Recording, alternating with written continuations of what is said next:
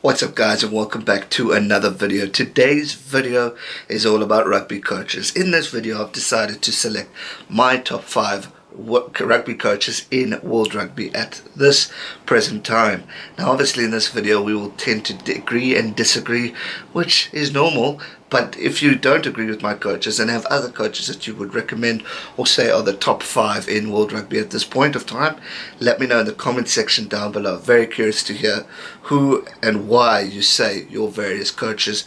Now we've been blessed in rugby with so much talented coaches around the world. I mean, if this video goes well, I'm going to do my top 5 all-time great coaches. But in this one, I want to focus specifically on various coaches who I feel are brilliant at what they do and could still be brilliant as their career progresses. Some coaches, as you'll see in this video, are probably retiring soon, but other coaches still have a few things up their sleeve, and I really think they are going to make a difference in World Rugby for their respective country that they could or might coach. So, first up, I have gone with Jake White from South Africa. Now Jake has achieved quite a lot in his career. He's been around from junior level to senior level to provincial level. He has done it all. Now Jake started off, well not started off, but he did so well with the junior Springboks, winning them their World Cup. And from that he developed into the Springbok rugby team, where in 2007 he won the World Cup. Now Jake is probably one of the only coaches in rugby history to have won the World Cup and to have known he's going to get fired. Yes, that is true. Jake White knew when he signed on for the World Cup, or when he was leaving for the World Cup, that he would get fired. As sad as that, and after all he's achieved, yes, it's shocking. Saru made a big stuff up there. But on the other hand, Jake has achieved some greatness. He went on to go coach for Montpellier. He's done very well, or he did very well for them in his career. He went on to the Sharks, but that was brief. Very disappointed. I thought he would go on and create greatness around the Sharks, but unfortunately not. That's when he left off to France. He's been with the Brumbies. He didn't do too badly there either. But there's one thing that Jake White wants, and I know it for a fact, is he wants to coach on an international level again. I think there was all talk before Eddie Jones got the job that Jake wanted the English job. He's also gone for, there was talks of him maybe replacing Michael Checker recently, so there's a lot of talks of him wanting to be head coach again of an international team, and I honestly think he deserves to be a head coach because I think he's got a lot more to offer. Now some people agree and disagree with his tactics of how he coaches, but I think what he's offered to the world of rugby has been brilliant, and I think as a rugby coach he's got so much more to offer, and he can guide teams to other levels.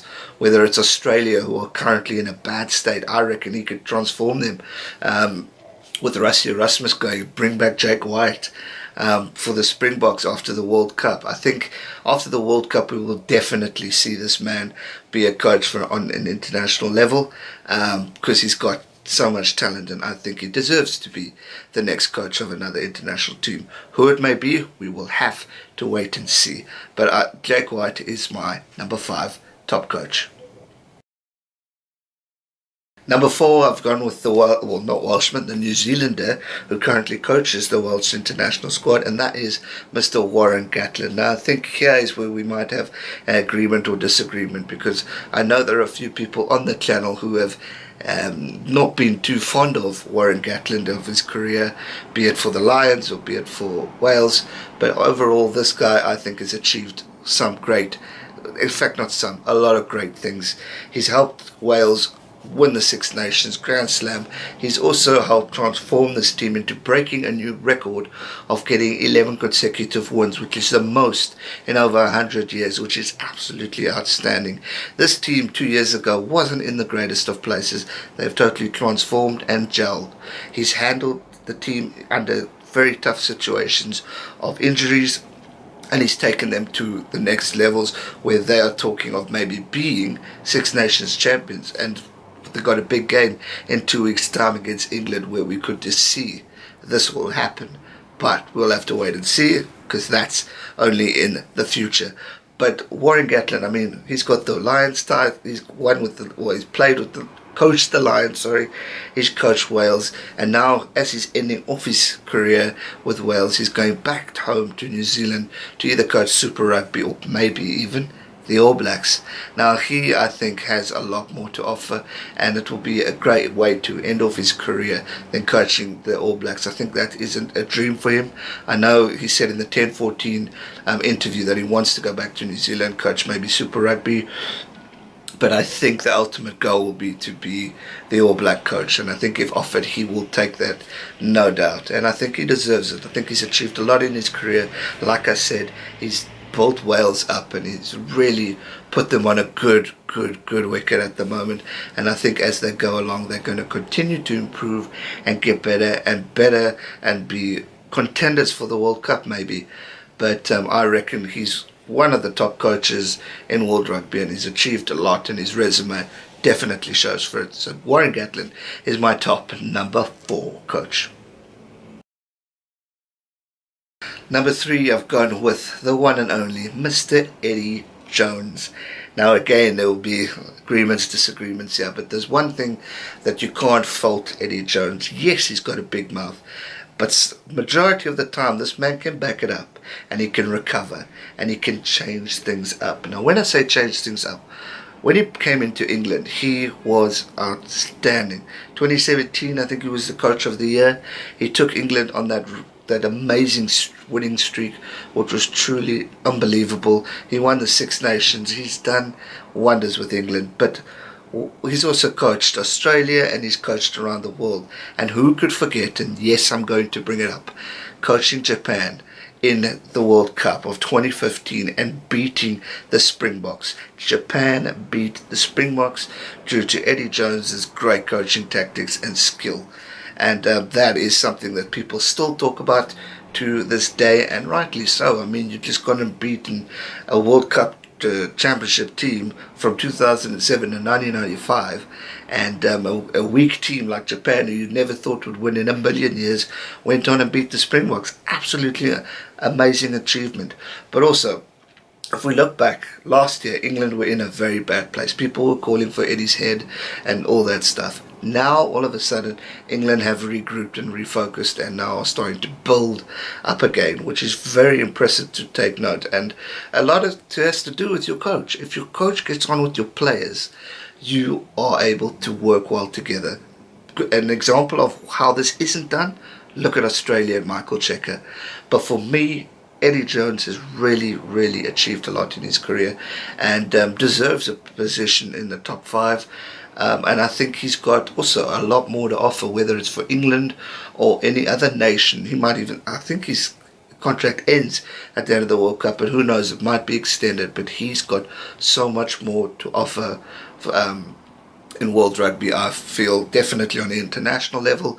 I also remember him in 2007. He was a big help to Jake White as like an assistant coach or mentor, which was very important to South Africa. So he was definitely a part of that era as well.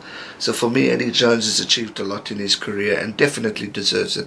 Yes, he talks a lot of crap sometimes, and he can maybe open his mouth a bit too much, but majority of the time he does back it up, and he does get things right, and he is very good at changing things up and bringing a team into something special. And for me, I've got to give credit where credit is due, and that's why Eddie Jones is my top coach number 3. Now, number 1 and 2, I'm sure will be predictable for a lot of you too, because I talk about these two teams so much because of the respect I have for them as sporting nations, and what they've achieved in the many years and recently for the other squad. But for me, number 2, I'm going with Joe Schmidt. Now, the reason I'm going with Joe is because of the reason why Joe is here is because of what he's achieved for Ireland. Now, Ireland have come a long way under Joe Schmidt. He's really taken them to an absolute new level. We can talk about it so many times, but 2018 was the best year for Irish rugby. Grand Slam champions, Six Nations Grand Slam champions, beating Australia for the first time in many years in Australia, as well as beating the All Blacks in an absolutely historic game. And he was creating things, he was making new memories for Irish rugby, and he was doing things that were definitely not predicted. Like I said, before with Eddie Jones. In 2017, all we spoke about was England and New Zealand. Even at the start of 2018, it was England and New Zealand. Then it became Ireland and New Zealand because of the development of how Joe Schmidt has changed this team. He did wonders with Leinster Rugby. He's done wonders with Irish Rugby. And for me personally, I think he could have continued to do wonders with either Irish or either the All Blacks. I think he would have been a dream coach for the All Blacks after Steve Hansen. I think he would have done absolute wonders for that team and taken them to another levels. I mean, it's like people will say, what more could you do with the All Blacks? There's lots more. There's new strategies. You bring in new players. How are you going to develop them? And all that jazz. And I reckon Joe could have really taken that team to another level. But I think due to family reasons, he's decided to hang up his boots and retire after the World Cup, which is sad, but you got to respect the man for what he's achieved as a coach in Ireland. It's been absolutely outstanding what he's done. I mean, to get a team that many years ago we weren't actually fearing Irish rugby, and now to this day when we're realizing, oh, they could be contenders for the World Cup, they could win Six Nations again, or all that stuff. I mean, they got a record defeat 2 years ago against South Africa when they smashed us. And I mean, that's all under Joe Schmidt. He beat them in Chicago. The All Blacks in Chicago. Yes, they lost 2 weeks later, but he still did it. And he achieved a lot in his career. And I think he's an absolute outstanding coach and has got such a great resume on him that is just outstanding. And for him to retire as Irish coach and to end off his note of what 2018 was, and who knows what 2019 can bring him, I think he will be very proud of what he's achieved, and he definitely is one of the world's greatest coaches. I mean, he was a top coach in 2018, and rightly so. He deserved it after all he achieved, and I think he's absolutely fantastic and is my definite top 2 coaches in World Rugby at this stage. Number 1, I think it's a no-brainer for a lot of people. This man has achieved so much. He's been through the downs of losing streaks with Wales. He's been through the highs of a winning streak with the All Blacks. He has done it all. He's been absolutely incredible, and that is Steve Hansen. He has joined New Zealand, I think it was 2004, under Graham Henry, and from there the All Blacks just went up and up and up and shot. And shot. It was, I mean, the All Blacks' current is absolutely outstanding. They've been number 1 in the world for over 8-9 years, which is truly remarkable. He's got the World Cup medal in 2011 with Graham Henry. 2015 he won it. 2019 he could very well win it again, which is absolutely outstanding. That man could have 3 World Cup medals, which will be truly amazing if he can get it, and no one deserves it more. Steve Hansen has been remarkable at everything he's done in his career. He's been humble in defeat, he's been respectful. Yes, he's caused the odd rumble here and there, but he's been brilliant at everything he's done, and he's always backed it up. Majority of the stuff that comes out of Steve's mouth has never been absolute crap like some other coaches could say. It's been genuine, it's been legit, and I've always respected him for that. And also how he's gotten on with these players. The bond between the All Blacks and Steve Hansen is truly remarkable, and that should be motivation and an inspiration to all other coaches out there to prove that if your coach and your team get along well, you are going to go so far. He's produced such amazing talent for the All Blacks, and he's taken them to all new levels. I mean, the amount of trophies that guy's got in his cabinet, it's ridiculous.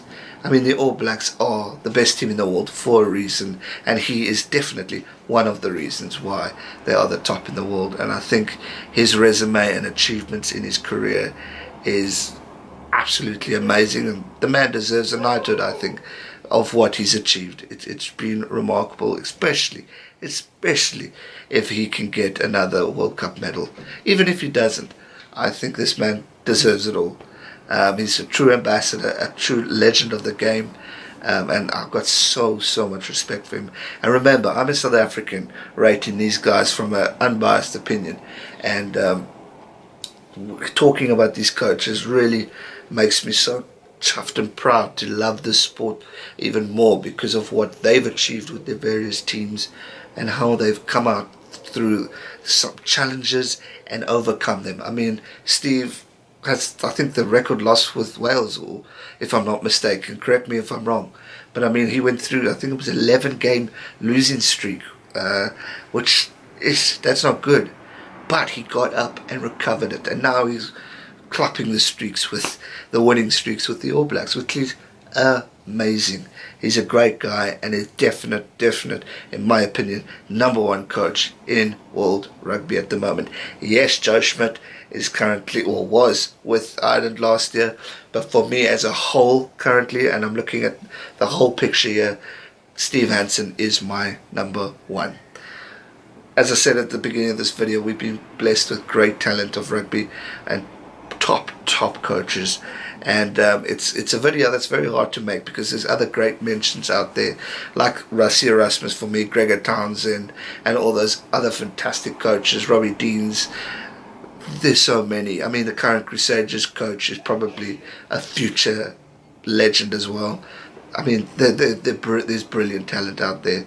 So, but for me on this basis, I've tried to pick it from different nations and bring it together as my top 5. So that is Jake White, #5, #4 Warren Gatland, 3 Eddie Jones, 2 Joe Schmidt, and #1 Steve Hansen. That's going to do it for today's video, guys. I hope you enjoyed it. If you did, be sure to give it a thumbs up. If you haven't already, make sure you are subscribed. Hit the subscribe button. It's red. It's down here. Hit it. We're approaching 11,000 subscribers. And while you're there, turn on the bell notification just next to it so you're always notified for all future videos. So much to come. Super Rugby predictions, and then a few other topics on the international level. So don't go anywhere. Thanks so much for watching. Stay safe and never give up. Cheers.